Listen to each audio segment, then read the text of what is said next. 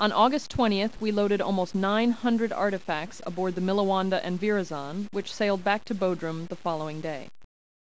The return to Bodrum, with its sweltering summer heat and tourist-crowded streets, was something of a shock to those of us who had been living life on the side of a cliff in the middle of nowhere. Among the biggest blessings of being in Bodrum was the chance to enjoy the comforts of INA headquarters, from the dormitories to the computer lab to the research library. For some of us, the simple pleasures are still the sweetest. On August 22nd, we arrived at the Bodrum Museum of Underwater Archaeology to deliver the Kızılburun artifacts into the care of the museum's new director, Yaşar Yıldız.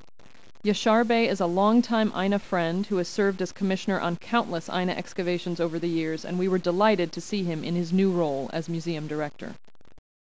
The Kızılburun project's commissioner, Ilker Tepeköy, ensured that the required paperwork was in order, and then, one by one, over 850 artifacts were hand-carried to the museum's conservation laboratory. A visit to the Bodrum Museum of Underwater Archaeology, home to the many shipwrecks excavated by INA in Turkish waters, is among the most unique experiences to be had in Turkey, as the museum itself is housed within a crusader castle built by the Knights of St. John in the 15th century. Once in the lab, the Kızılburun artifacts will be desalinated, dried, mended, drawn, and photographed under the supervision of head conservator Asaf Orhan and the many talented people on his staff.